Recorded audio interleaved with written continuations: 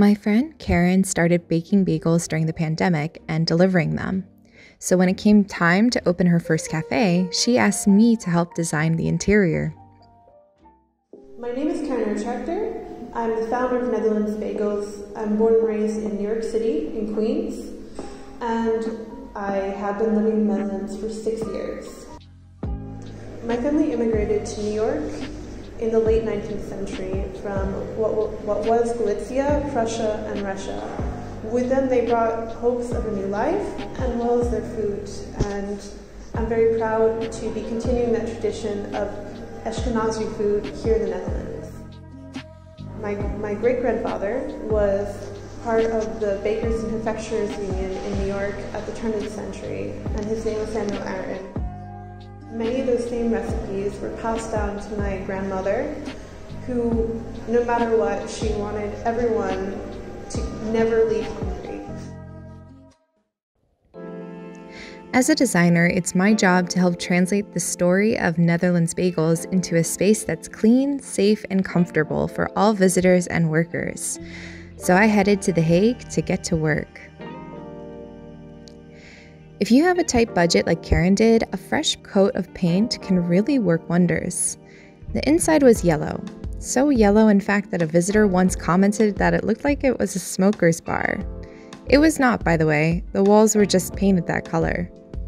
We started by removing everything off of the walls. For the bar area, I suggested to Karen that we pick an accent color. She came up with a Tiffany blue inspired by a candy shop from her childhood. Now, it's worth noting that in different lighting, paint colors can look very different. So if you're picking different colors, be sure to test them in the lighting of the space you're working in. Then, a small team of volunteers, including me, spent several days helping to paint. Usually, labor is one of the most expensive parts of a renovation job, so if you can do it yourself or have handy friends who can help, you can really save some cash. That being said, if you don't know what you're doing, I always recommend hiring professionals to save you time and energy, especially if you're doing larger demolition projects. After the walls were freshly painted, it was time to focus on the art and decor.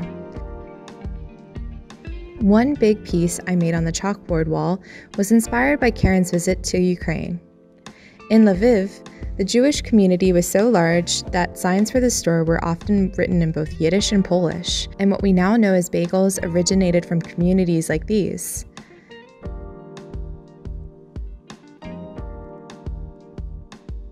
The Yiddish signs in Lviv remain still to this day, reminding us of this history and this community that once lived here. To honor this, as well as the Jewish diaspora, I created a bagel sign wall. Here, bagel was written in Yiddish, Polish, and in English.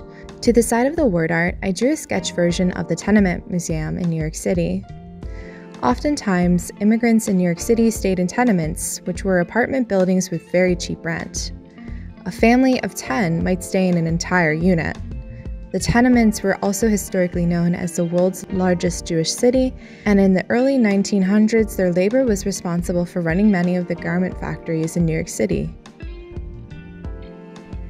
In a similar vein, I turned an old board we found into another piece of art. Here, I freehand drew the Statue of Liberty, the symbol our great-grandparents would have seen as they passed from Ellis Island into New York City. A lot of the wall art was also sent from Karen's family in New York. And we also reused the existing furniture that was left by the previous owner to save money and time. This ensured that Karen could open after only 2 weeks, but is also a lot better for the environment. I tried to write and place the ordering signs in a way that I hoped would create an optimal flow for orders, as well as handwriting large enough so that people further back could hopefully see and begin to choose their order. Karen also made the decision to make the bathrooms unisex instead of gendered. It speeds up waiting time for the bathroom, especially when you only have 2 toilets available anyway for customers. After fixing up the plants by the windowsill and all the outside signs, we were finally ready to open. I also reused one of the vintage wall crates into a bright new flower box. Although the time was short and the budget small, I'm very happy with the changes we managed to make in the space. I hope you enjoyed following along, and remember to subscribe if you enjoy learning more about architecture and design.